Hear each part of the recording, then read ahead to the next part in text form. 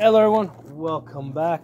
Today we're going to be talking about Freedom Munitions 223. Okay, one of the things that I like about it is that they sell it in a 50-round box. I have no idea whoever got the stupid idea to sell 223 in 20-round boxes. I mean, this stuff is probably closer to a pistol caliber than like a 308. So you know, in weight anyways, right? It makes a lot more sense to package this in a 50-round box, okay? So I find that a lot more convenient, a lot more efficient, cuts down on the cost of the packaging. This 223, right, is a new product for Freedom Munitions.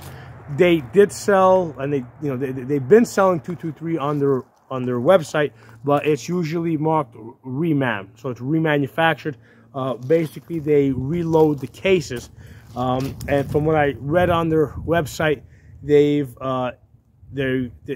basically producing their own cases now, or they've increased the capacity to produce their own cases. So this is marked as a new product, and that's great because the price of 223 has gone up. You know, a lot more people are now shooting 9mm ARs versus 5.56 ARs because 5.56 in many cases is twice as expensive. So the price for this is really, you know, it's kind of like where it was a few years back. Okay, so a box of 50 rounds. I wrote it down here somewhere. I think it's $24.50. Okay, $24.50.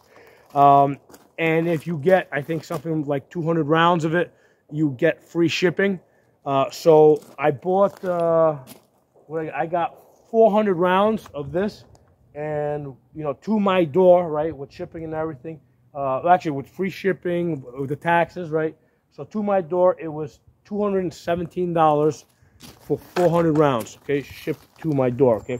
So a lot of times when you're shopping around, you have to look at the shipping costs, because one of the things I do is, like, I'll go to AmmoSeek, I'll look at, you know, I'll search 223, and this comes out to something like I think it was something like $10.85, right? If you do the math, that's what it would be for a box of 20 rounds.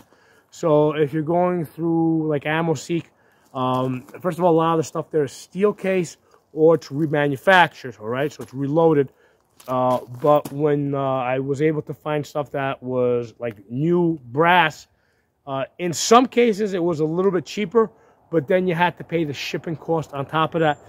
The only way to know for sure is to actually, like, go to the website, select it, put it in your cart, and have the website calculate for you what is going to cost you with shipping and taxes to your door, and then do the same thing with Freedom Munitions and see what it's gonna cost you. Okay, so for the 400 rounds, like I said, it was $200 shipped. You know, that's with because obviously the shipping costs are included in one way or another. Okay, so even though they say free shipping over $200, somehow or other it's in there. Okay, so it's $217 for 400 rounds with you know, to your door. Okay.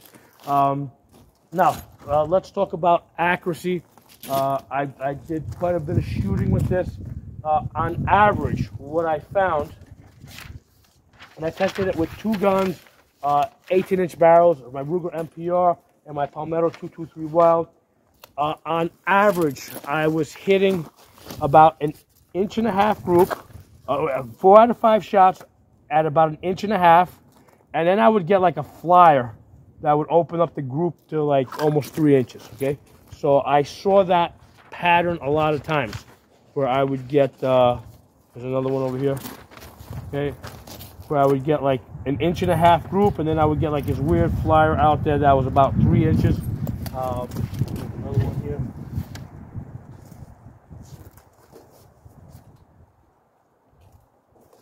Okay, so I've got 1, 2, 3, 4 shots there, 1.5 inches, and then I get one down there. So, you know, 3 inches. Okay, so that's the pattern that I have seen repeatedly.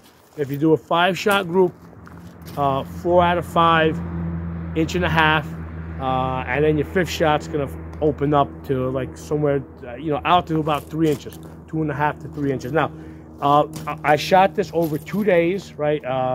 And it wasn't like 2 days back to back. It was 2 days that were almost a week apart. And on both days, there was a little bit of a wind. Okay, so, and it's like right now it's like picking up. So it's hard for me to tell how much of it the wind was a factor. I mean, at 100 yards, right, because there's 100-yard groups. I mean, the wind can move you 5, 5, 6, or 2, 2, 3, up to an inch, right? Half inch to an inch. So yeah, so on both of these days, there was a little bit of inconsistent wind, okay? But that said, getting 4 out of 5, 1.5 inches, I think that's pretty decent, okay? So that's it on the accuracy, right? Now let's talk about velocity, okay? Because when you go to the website, they're going to quote this ammunition as 3,200 feet per second, 3,200 feet per second. I ran this through the chronograph. I don't know, when they came up with that 3,200 feet per second, they must have been shooting this out of like a 26-inch barrel, okay?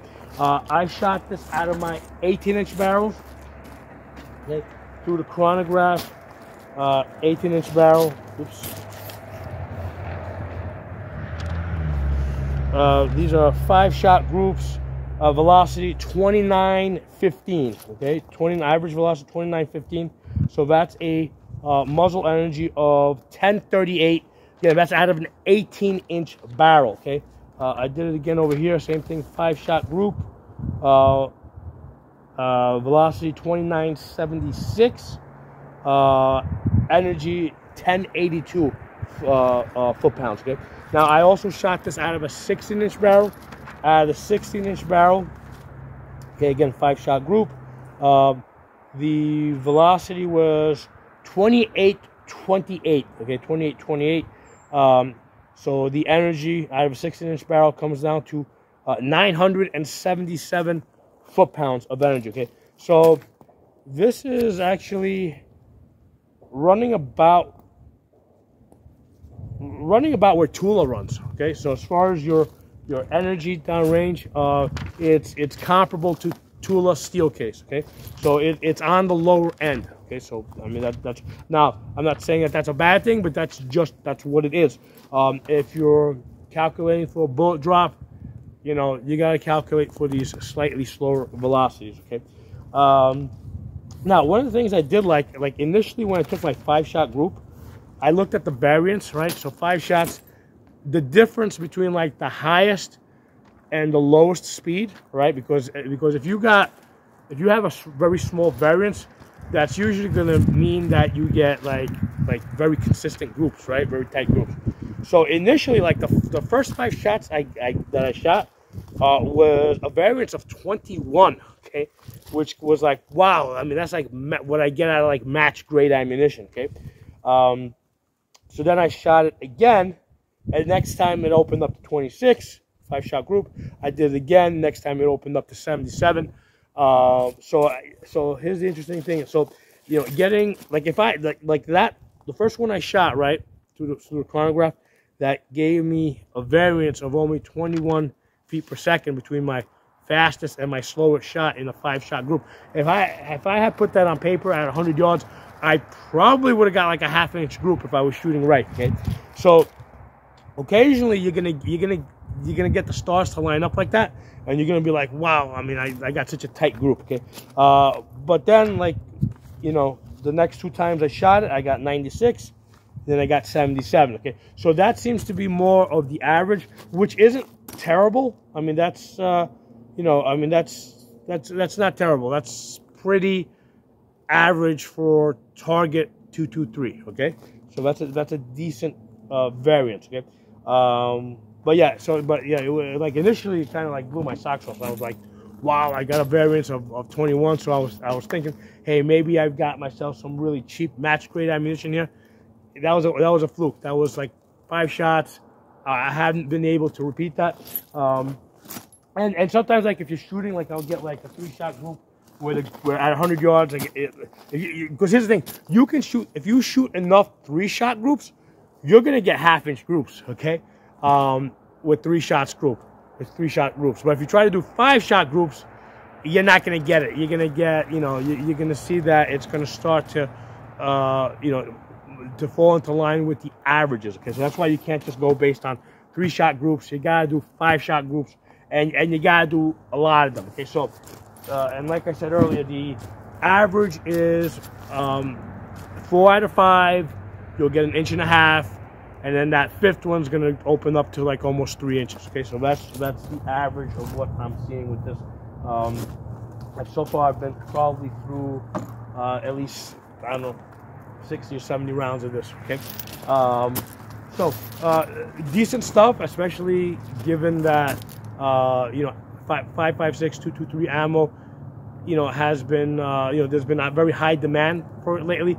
A lot of it's being shipped overseas, so I'm really happy that Freedom Munitions has expanded their capacity. It's probably not the cheapest price out there, all right, but it's a pretty good price. And again, you gotta look at the shipping costs with Freedom Munitions. Sometimes, here's the thing, you gotta follow the website. You know, sometimes they'll have like $5 flat rate shipping. Sometimes they'll have like $15 flat rate shipping. Sometimes they'll have free shipping. Okay. Sometimes they'll have full price shipping. Okay. So you know, you kind of have to like follow them and time your purchases so that you get the best shipping prices, and that makes a big difference. Okay. And when you do see like free shipping or something, yeah, get yourself a lot of ammunition. Okay. So you want to time it.